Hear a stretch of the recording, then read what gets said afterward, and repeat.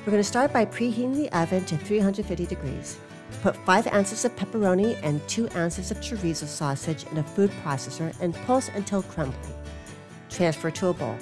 In a large pot, bring 2 inches of water to a boil.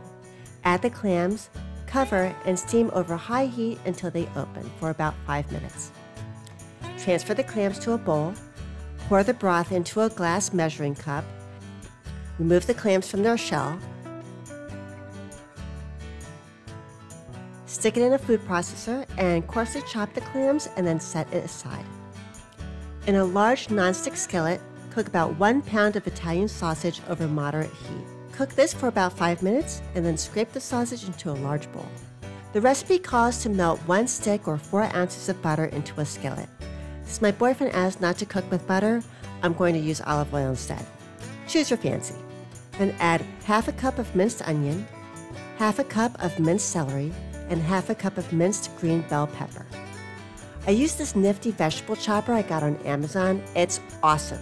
Comes with all these amazing gadgets that makes chopping, slicing, spiraling so easy, and it's easy to clean. So check it out. I'll leave the link in the description below. Now we are going to cook the veggies over moderately high heat, stirring occasionally until the vegetables are softened and brown for about 5 minutes. By this time, I noticed I should have used the pan I cooked the clams in, so I made the switch.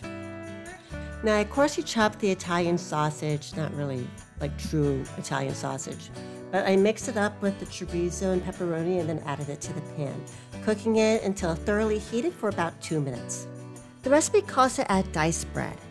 I added 2 cups of a mix of breadcrumbs and panko breadcrumbs because that's all I had and it's all I could find. Then add the clams and stir in the 2 cups of the reserved clam broth. As you can see, you got a good mixture going. Now it's time to stuff the clam shells and arrange them on a large baking sheet. Cover them with foil and bake for 30 minutes. When the 30 minutes is up, uncover and bake for another 5 minutes or until lightly browned and crispy on top. And there you have it, Dick's Amazing Baked Stuffed Clams. The link of the original recipe is in the description below.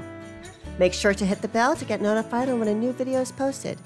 Do like and subscribe as it really helps support the channel, and I'd love to hear from you. Please share your comments below and let me know what you'd like to see in future videos. Until next time, get together and enjoy.